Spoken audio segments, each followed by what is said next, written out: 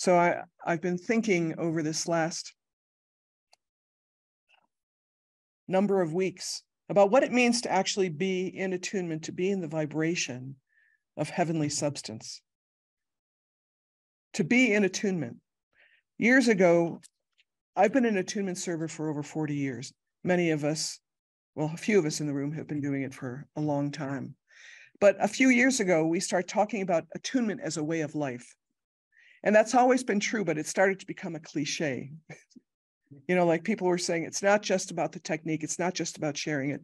It's like, let's let go of all that and just know that it's a way of living. And it is true, because to be in attunement implies that you are paying attention as the portal to what's coming from the invisible into the world, and making sure what's happening within you, heart and mind, is in attunement with what's above. So what's poured out of you into the world is resonant with that. So that when someone touches you, like when Annalisa said she went to that meeting in 1979, what she was touching was an attunement current shared by the people who were there.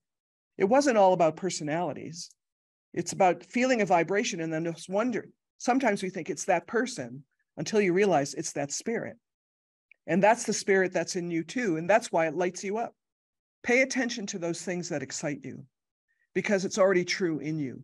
And let your passion move into the things. When you get excited, there's something there. It's not just a mental distraction. It's in your vibration already. Doesn't mean you need to like jump into every single thing that excites you, but pay attention, because it's already a gift to you. Even the excitement of seeing it is the gift.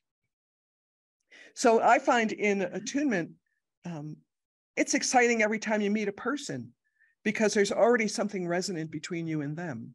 And you don't have to use the attunement process or the technique. Just magnify the spirit of the divine that's present with you, and that with you and you, you know, plural and the singular.